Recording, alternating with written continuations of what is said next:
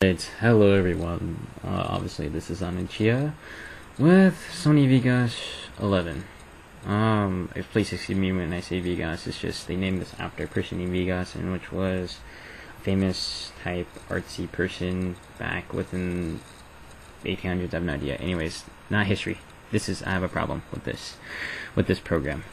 Pretty much I know people had problems with event pan crop screen. For example, underneath the taskbar was hiding there. Other than that, people's videos would not be appearing within the screen. For example, the video would be black.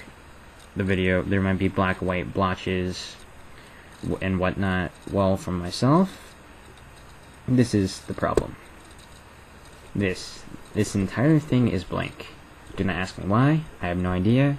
I just know this is just all blank. You worked well for me before when I was at Sony Vegas 9, and when I upgraded to 11, yeah, I have no idea why. I tried many methods. I tried doing the Control Shift method when loading Sony Vegas. I have tried doing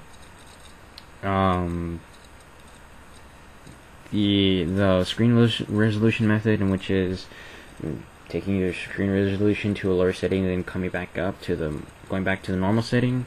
I have tried reinstalling this, uninstalling this with the current version, as well as I have tried reinstalling this as well as installing a newer edition of Vegas 11 Pro.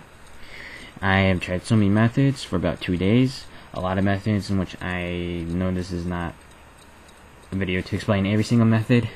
So pretty much I've tried a lot of things, I'll tell you that.